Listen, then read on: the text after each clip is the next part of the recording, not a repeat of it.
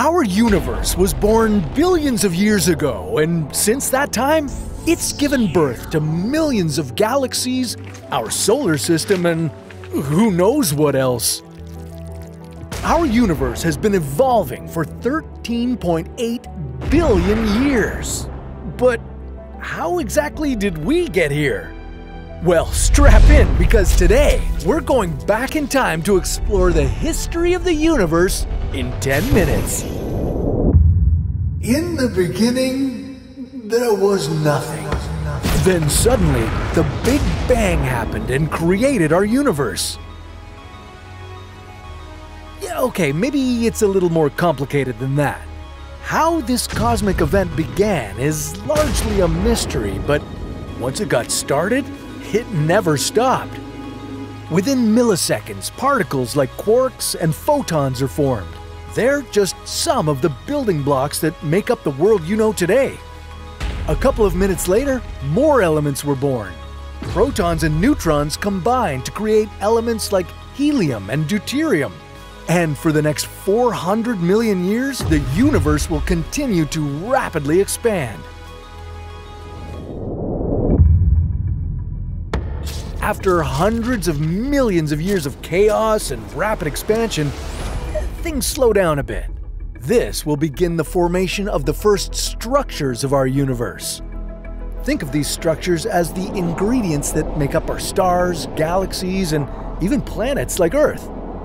Next, we see the formation of primordial gas clouds made up of helium and hydrogen, two of the elements that were created earlier. These gas clouds have been pulled together over millions of years through the force of gravity. Once they came together over millions of more years, they slowly got denser and denser. But let's speed this up. As our gas clouds are getting closer and denser, they're also getting hotter. Once the center of one of these clouds reaches 10 million degrees Kelvin, it'll suddenly ignite, creating a process known as nuclear fusion. The hydrogen atoms will combine to form helium, releasing an incredible amount of energy. Suddenly, the first star in our universe is born. But this isn't the only one. Within these cosmic clouds, billions of stars are now being created. And these aren't just shiny balls of light. They're going to play an integral part in shaping our universe. And not all these stars are identical. As they're born, they'll form into different shapes and sizes. Some will be massive blue giants, while others will be smaller red dwarfs. And it's not just their size that's different, stars have different lifespans too. Some live for tens of millions of years, while others live for trillions. And as we've been observing these stars, something fascinating has been happening. These stars don't like to chill in space by themselves. They want to group together.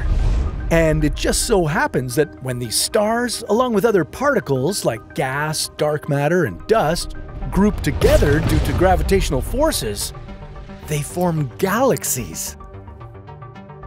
Yeah, galaxies like the Milky Way and Andromeda were formed in this way. But that won't be for a couple more billion years. Over hundreds of millions of years, the universe continued to expand. More galaxies formed, and they began to evolve in fascinating ways. In a common theme we've been seeing throughout our travels, the galaxies started to gravitate toward each other. As these galaxies begin to pull together, they create galaxy clusters. These are the largest gravitational structures we know of. At this time, we're also seeing some of the stars that formed near the beginning of the universe starting to die out. They're exploding into supernovas. But don't be sad that they're dying. These supernovas are a necessary sacrifice to provide the universe with essential elements that will later create planets and life. Speaking of essential elements, I should also mention dark matter. This is a mysterious substance that doesn't emit or absorb any light and plays a pivotal role in the tapestry of the universe. Even though we can't see dark matter, we know that it has a strong pull that has helped shape everything up until now. Dark matter is like a hidden framework that's helped form our galaxy clusters and other elements of the universe. Okay, now is when things get a little more familiar. After several smaller galaxies come together, the Milky Way begins to form. Our sister galaxy, the Andromeda Galaxy, is also created during this time. And in other similar galaxies, solar systems are starting to be created. Enormous clouds of gas and dust collapse under their own gravity, bonding together and creating early planets and solar systems. And it only gets more interesting from here. Okay, we've been away for a couple billion years, and during that time, the universe has continued to expand.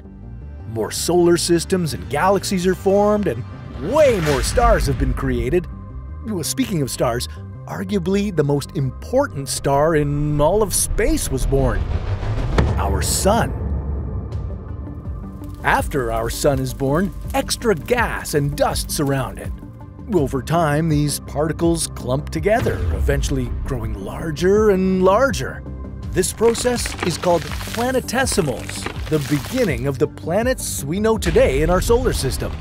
Over time, these planetesimals grow larger and larger through countless collisions and gravitational attractions. One of these protoplanets that's emerging is Earth. Its growth is marked by a pivotal event. A Mars-sized body known as Theia crashes into our planetesimal, which creates what we now call Earth and our Moon. Similar collisions of celestial bodies create the other rocky planets we know today: Mercury, Venus, and Mars. Over in the cooler regions of space further away from the Sun, gas giants like Jupiter and Saturn are forming. But checking back in on our rocky planets, they look significantly different than they do in the present day. They're a lot smoother than I remember. Well, just wait a couple more million years for what's known as the Late Heavy Bombardment to occur. This cosmic event saw massive asteroids hit these rocky planets. It played a huge role in how they're shaped today.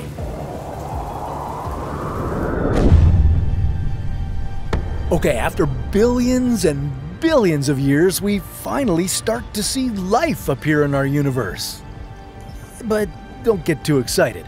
These are simple, single-celled organisms known as prokaryotes.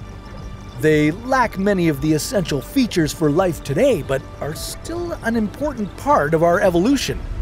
You currently have trillions of them living on your body. Not long after this, oxygen begins to appear on Earth, and so do multi-celled organisms. Earth's climate is beginning to take shape, and we see the introduction of the ozone layer, which protects life from harmful radiation from space. Okay, another couple billion years have passed, and a lot has happened. The organisms that were microscopic have evolved to become creatures with vertebrae. This is a significant milestone and a precursor to all other vertebrate life on Earth, including you.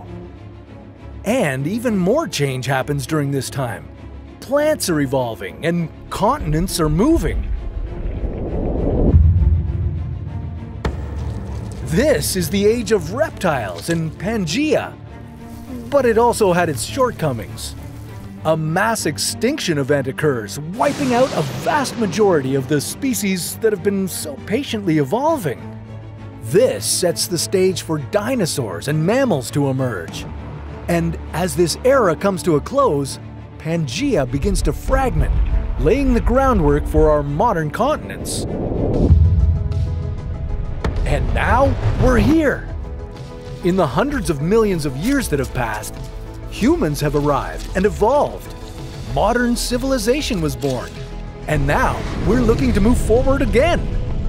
Who knows what's next? Space travel? Climate change? Future technology? I guess we'll find out when we travel 1 billion years into the future. But That sounds like a story for another What If.